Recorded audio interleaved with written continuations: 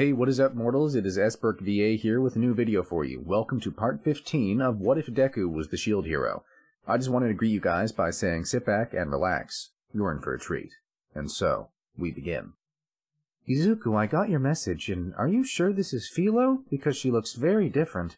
Izuku let out a sigh from atop Philo, who appeared very different from what she had looked like both the day before and this morning. The day before, she had looked like any Philolial, white feather ostrich-like creature with several of her feathers along her chest colored pink, along with the twin long feathers protruding from her forehead like horns. Now, she no longer looked like that, though she did have the same color pattern. Now it almost looked like Izuku was riding a large chicken. One of the positive benefits of this new form was that people looked at it in surprise. As the students milled their way toward the gate of UA, they stared at the giant blue-eyed Philolial with curiosity rather than sending their disgust to Izuku, as they had the day before. There was also the fact that like this, Izuku felt like Philo could carry more than one person easier, and that she seemed faster than a normal Philolial. Yeah, it's Philo all right. I checked the school's app this morning, and it confirmed that Philo wasn't at her stable. My guess is she broke out during the night and made her way to my apartment. But why would she do that? Because I wanted to be with my master. Philo's words, spoken so innocently, caused everyone in the area to take a massive step backward. Many had their mouths hanging open in shock, their eyes wide, as Izuku just stood there scratching the back of his head. She talks? Of course I talk. What a funny thing to say. Master, I'm hungry. Can we get some more food? At that, Izuku raised an eyebrow as he looked at his large Philolial. Didn't my mom give you 4 helpings of breakfast this morning? Philo nodded. It was really tasty, but I still want some more. Okay, well, this is all really strange, but your message also said that Philo had gotten into your apartment. I have to wonder how she managed to do that when she's this big. Izuku let out a groan as he opened up his backpack, pulling out a thick cloak that he had brought from home. A cloak that he may or may not have bought last year while trying to decide what his hero costume would look like. Okay, Philo. Philo gave Izuku a quick salute with a large feathery wing before she was suddenly surrounded by a large puff of smoke. Without waiting for it to dissipate, Izuku quickly flung the cloak around the still obscured figure.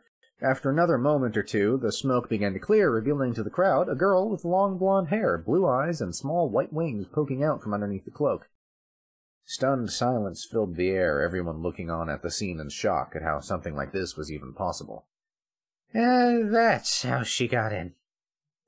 Once the shock had mostly died off, Izuku led both Philo and Raphtalia straight to the classroom as quickly as he could. With each step, he could feel the judging gazes of the students of UA upon him once more as they looked at the young girl holding his hand. A part of him wished that Philo could have just taken on her Philolial form to make this less awkward, but he had a feeling people would have complained about having a giant Philolial walking down the hallway anyway. As soon as the trio were in front of the door, Izuku swiftly opened it and ignored the sudden silence that now filled the room as his eyes scanned for a certain onyx-haired girl. Seeing that she was in her seat, Izuku rushed over to her while ignoring everyone else who tensed up. Yaoyorozu, what did you sell me? The rich girl looked taken aback by this as Philo stood next to the green-haired youth. I beg your pardon? The Philolial egg you sold me. At first she was turning out like a normal Philolial, but now she's, Izuku paused for a moment, turning to look at Philo, who looked back at him with innocent eyes that were both curious and worried at the same time. At the same time, Yaoyorozu crossed her arms across her chest as she took on an unamused expression. I'll have you know that there was nothing wrong with the eggs I sold everyone. All the Philolial eggs were of top quality, and those that hatched will grow normally under proper care. Please do not lay your mishandling of the creature at my feet like it's my fault. Now, if you don't think you can handle the responsibility, then you can sell it to— Master, are you going to sell me? Philo's worried words silenced Yaoyorozu while Izuku stood there wide-eyed as bullets of sweat began running down his face. The boy felt like crying in shame, fully realizing how this sounded and how it was probably not helping his case right now. Bit by bit, he turned his head to see that no one, not even Sue, could hide their shocked expressions. Even Bakugo, who had been leaning back in his chair with his eyes closed, was now staring at Izuku with his eyes wide and his mouth open with no sounds coming from him. Then, as the door slid open to reveal an eternally tired Mr. Aizawa, Mineta jumped onto his desk and pointed a finger at Izuku. I don't understand. How do you, of all people, keep getting all the chicks even when your name is basically crap? Not only that, but you managed to get a little girl to call you master? Tell me your secret now. Tell me how I can get the same treatment, or else. As Mineta continued to shout, Izuku noticed out of the corner of his eye Philo staring at the tiny teen with puffed cheeks and clenched fists. Before Izuku could say anything, Philo transformed into her Fallolial form in a puff of smoke, with the cloak she had been wearing now resting on her back. All of the students leapt from their seats, while Mr. Aizawa began rubbing his eyes with a look on his face that screamed, "What the heck was in that coffee?" But Philo, she didn't notice any of this, as she kept her gaze on a trembling Mineta and slowly licked her beak. What is this? I don't know, this is what I was talking about. Philo seems to be able to change from a Fallolial to a human. Wait, you got that, and I was stuck with this stupid bird? I demand a redraw. And this time, I want one that can transform into a hot, big... Mineta got no further, as Philo, in a quick motion, lowered her head down and swallowed the gray-haired teen's head with a nom sound. As she rose to her standing height, the small arms and legs of Mineta began to swing, thrash, and kick about as he tried to free himself from the beaked clutches of the angry avian. Soon, muffled screams could be heard as Philo began to lightly shake Mineta back and forth. That was when Izuku noticed something. Mr. Aizawa activated his quirk, sending the full force of his glare right at Philo. However, much to Izuku's surprise, his teacher looked surprised as well when nothing happened. Philo just continued on like nothing had happened to her. Slowly, the man deactivated his quirk before rubbing his temples. "Midoriya, could you please tell her to let go of Mineta? Class will be starting soon, and I'd rather not waste too much time." Right. Philo, let him down, please. 'Kay. With that, Philo opened her beak enough to release her hold on the grape-themed pervert, sending him flying across the room. Mineta hit the wall with a splat, his head dripping with saliva as he slowly began to slide down to the floor. I thought he would taste like those yummy grapes your mom gave us for breakfast, Master. But he tasted yucky. Then, with another puff, Philo turned back into her human form, further surprising Mr. Aizawa.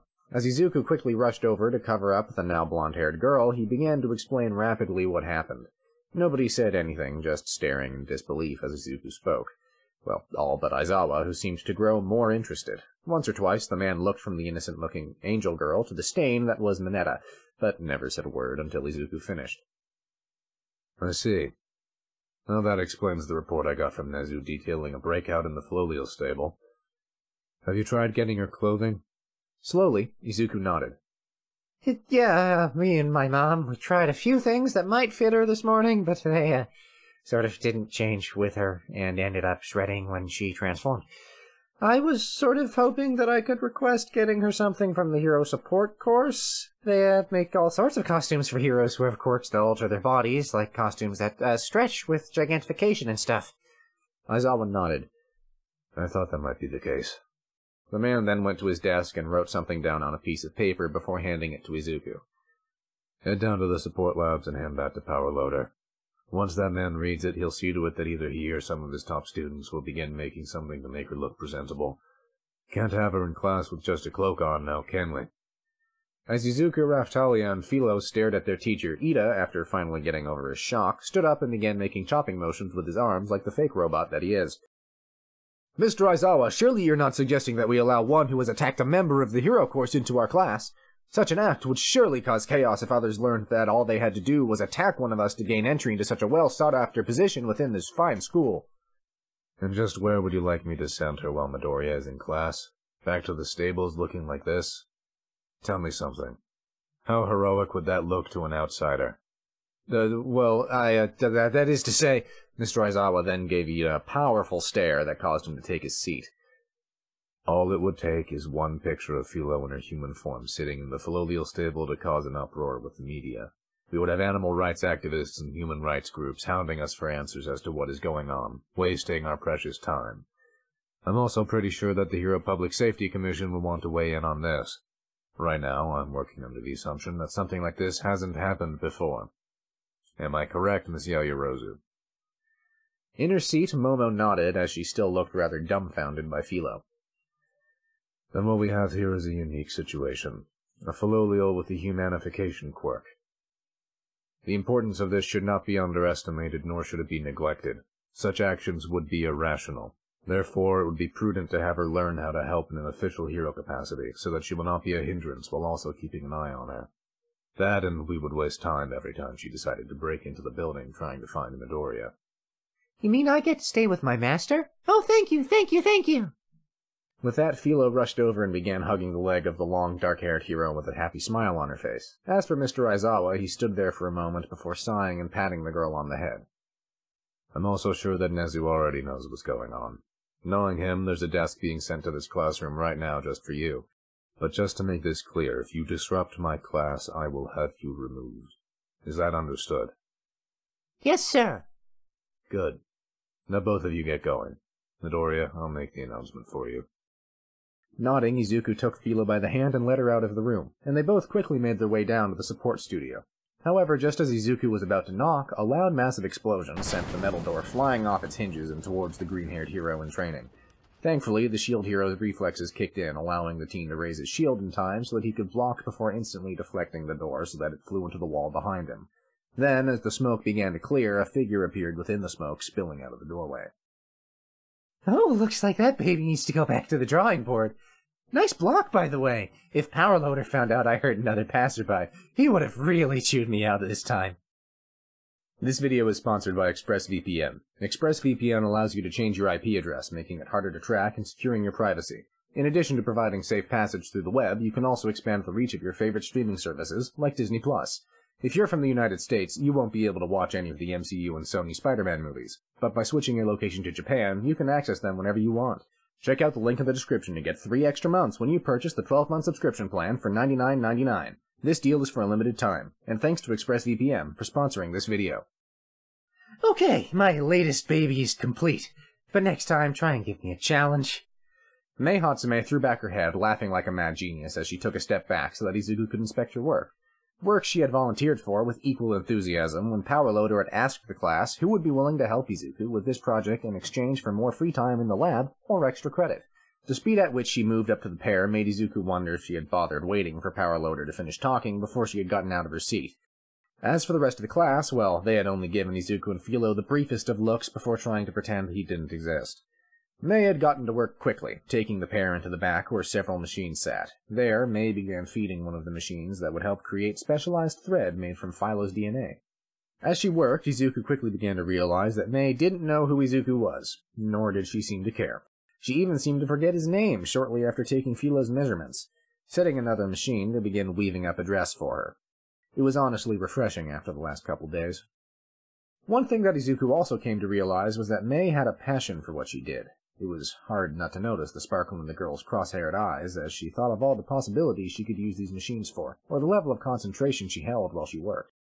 While he was more of a jeweler and potion maker, he could understand that level of joy she had when she finished the project, or was eager to move on to the next idea or project, and it was endearing. Now he stood there looking at Philo, who was dressed in a white dress with frills that reminded him of her feathers, as well as a big blue bow. Honestly, he was impressed that she had done all of this in under an hour. I've been meaning to try out this process since school started. I heard that the last time we used this machine was when we made an outfit for a guy who could phase through objects, but this is probably the first time we ever made something for someone who could completely change their form. Master, what do you think? Does it look cute? Izuku nodded. It does. But let's see if it works. Philo nodded. Taking a step back, Izuku braced himself in case things didn't turn out right. However, this fear proved in vain as the young girl took on her filial form without so much as a stitch of clothing falling to the ground. In fact, the dress seemed to have vanished completely, with the only trace left of it being the bow that was now around the bird's neck. A moment later, and Philo turned back into her human form. That's incredible! Thanks for all your hard work, Hatsume! Mei grinned as she quickly approached Izuku with a clipboard in hand. Well then, Shield Boy, if you really want to show your appreciation, how about you make me your exclusive go-to support person? Just fill out this paperwork and I can get started making all sorts of wonderful babies for you. As she said that last part, Izuku's face turned red. First, Philo calling him master in public, and now Hatsume talking about making babies for him.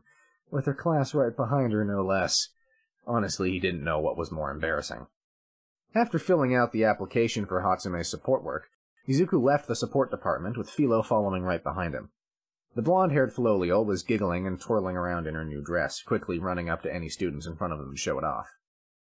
Midoriya! Izuku heard the scream, quickly turning around and raising his shield just in time to block a strike from the spear-wielder's weapon.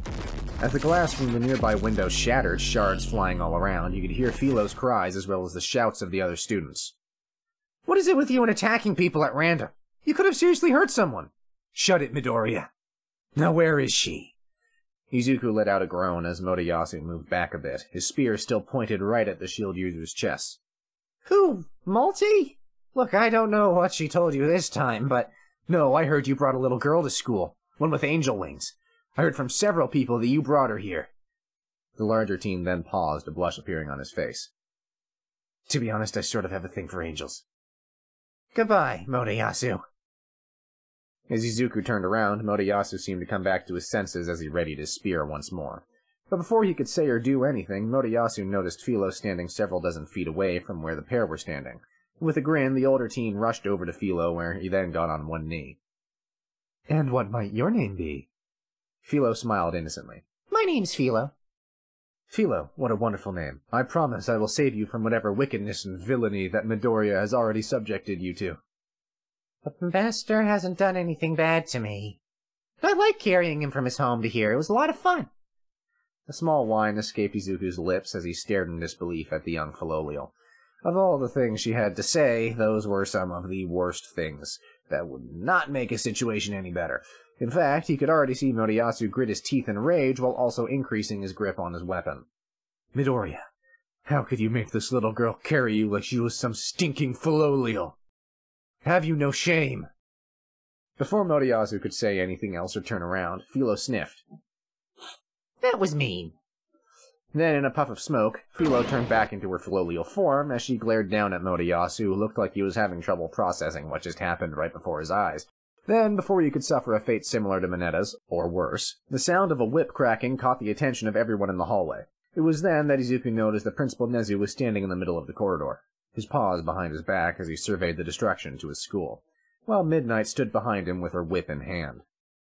Oh my, I was just on my way to the support department to introduce myself to that young lady only to stumble upon a most unfortunate sight.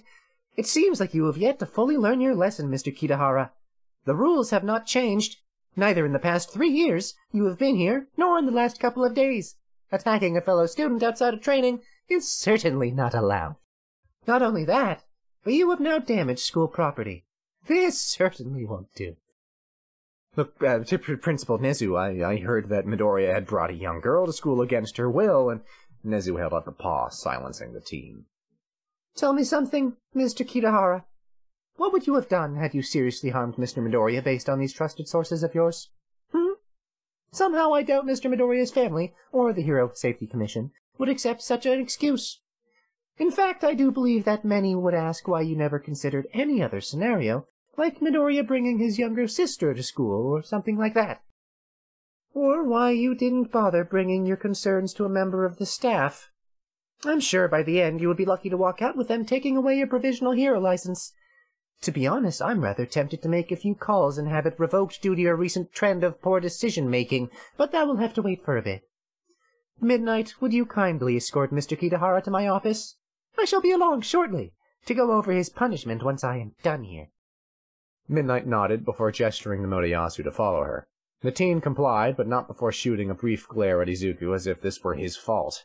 When they had left, Izuku bowed before the principal. Thank you. Nezu chuckled a little as he walked closer to Izuku and Philo, doing his best not to step on the glass shards. There is no need for thanks, Mr. Midoriya, though the sentiment is appreciated. I was simply doing my job as principal and enforcing school rules. Nezu now stood in front of Philo, her large blue eyes looking down at the smaller creature in a way that Izuku hoped didn't mean she wanted to see what he tasted like. It is a pleasure to meet another animal such as myself that has managed to achieve a level of intelligence not normally associated with that of our species. Simply marvelous. I never thought I'd live to see the day. You say such big words. Nezu chuckled at that. Well, I am a learned individual with a quirk that has vastly increased my intellect, though it seems like in exchange for being able to transform into a human form, you did not receive the same level of intelligence. You appear to be at the same level of development as that of a young child. Not surprising, seeing as you are only a few days old. Perhaps in time... Nezu then shook his head. Oh dear, I had so wanted to have a nice pleasant chat with both of you over a cup of tea. That, however, will have to be postponed for a later date now. Such a pity. But young Philo, I would like to ask, are you happy right now? Yes, Master is taking such good care of me. I'm really happy. Nezu nodded at that. I'm glad to hear that.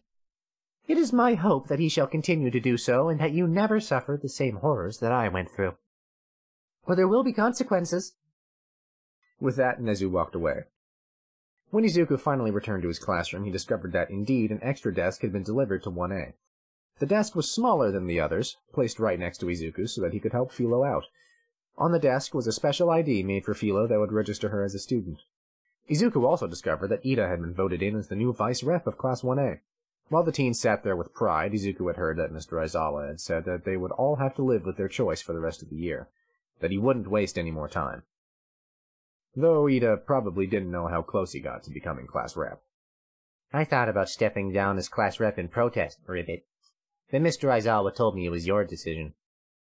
When class finally ended for the day, Izuku said his farewells to Raphtalia before heading home with Philo. As he left, however, he noticed a blush on the Tanuki girl's face as she stammered out how surprised she was that Philo was going to be living at the Midoriya's. Well, I need to make sure she's properly taken care of, and I can't just leave her here. What's wrong, Raphtalia? Jealous I get to spend more time with Master than you? No, I'm not. As the days went by, Izuku's days were a struggle. At home, both he and his mother would find their mailbox stuffed with letters with only his name scribbled onto the envelope. Their contents were not kind, to say the least, so much so that the pair just began to throw them away without opening them. And whenever the pair went out, they were always on edge with the looks people were giving them. Still, the mother and son duo put on their brave faces for the newest member of their family. After getting over the shock, Inko had quickly taken to Philo, and before anyone knew it, began thinking of her as the daughter she never had. And to prevent any more issues, Philo had been given the guest room to sleep in. At school, while things weren't getting any better, they were at least not getting any worse.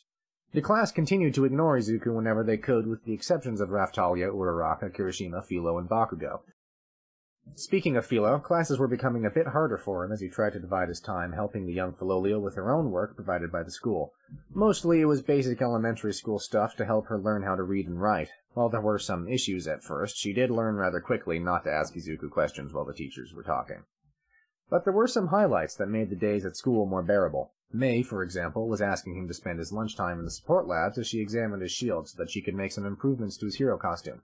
Not only that, but she took the time to study Raphtalia's and Philo's quirks as well, coming up with ideas that could help them all in the future. What those ideas were, he had no idea, as May seemed to be keeping them to herself for the moment. Izuku had also managed to get some new materials for his shields. After asking Sue, she agreed to give him a strand of her hair, and she wasn't the only one he had asked. Both Present Mike and Mr. Aizawa had also agreed, after a bit of convincing. Then, finally, the day of the sports festival arrived. Thank you all for indulging yourselves in all this information thus far. I hope you enjoyed it. Now there are a few more things that I'd like to go over before the video ends. Firstly, I'd like to thank our patrons, BD Flames, Ethan Davis, Terry Chill, Shifter Meals, Adams Agel, Zill, XAV Beat 03, and Joshua Phelps.